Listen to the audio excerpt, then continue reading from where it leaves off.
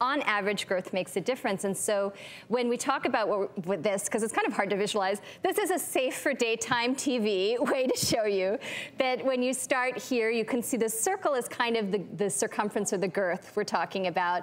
You can move up to something like this. So it's not a huge amount. These are fat cells and stem cells, which you're harvesting from the person and then injecting back into their own tissue. And typically we take the fat from wherever they have fat, usually in the abdomen, wherever we can find it.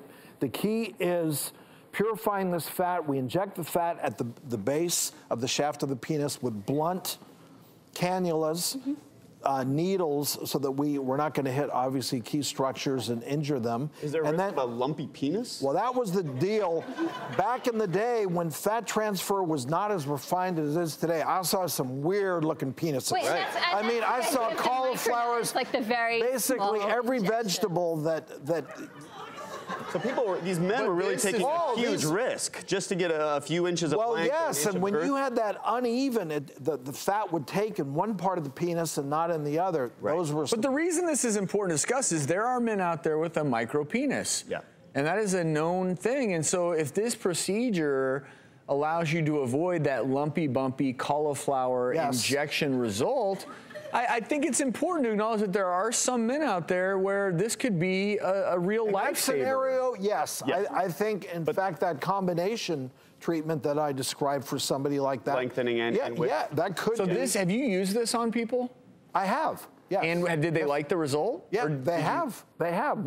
Today, with the way we can control it, you have to be very careful and very deliberate the way you put that fat in nice, even rows, because you don't want lumpiness. But I think we also have to talk about the psychology of this. So, it's really interesting.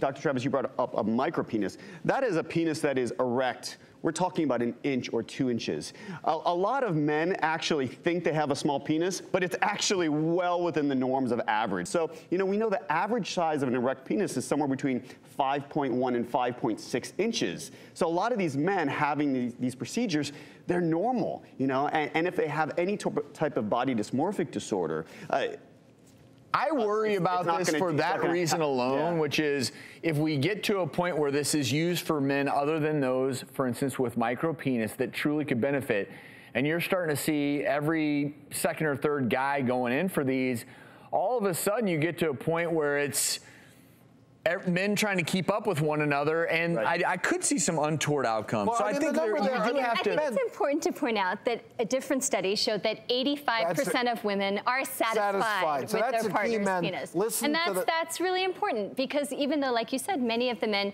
who perceive themselves to be smaller actually average their 5.5 inches, everything's good, it may be more of a psychological overlay there. You sure don't want to be that 15%, though.